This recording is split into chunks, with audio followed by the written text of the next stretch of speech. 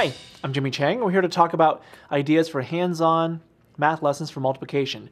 Now, of course, it really depends on the audience that you have, but here are some ideas in terms of models that you can use for multiplication math lessons. So, one popular tool is that of using coins, or if you want, paper money, dollar bills, but you could do it for any school level, frankly, from the very young to the senior level in high school, or even in college if you like. So you can use the coins or paper money to kind of figure out how you can do multiplication, 2 times how many bills, etc.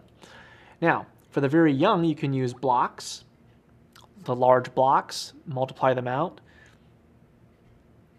And for all levels, frankly, you can use, for example, candy. You can separate the different kinds of candy and then figure out the different rows and columns, and that'll allow you to use and set up multiplication scenarios. So you kind of have a nice variety of possibilities, and you can use other ones not listed here.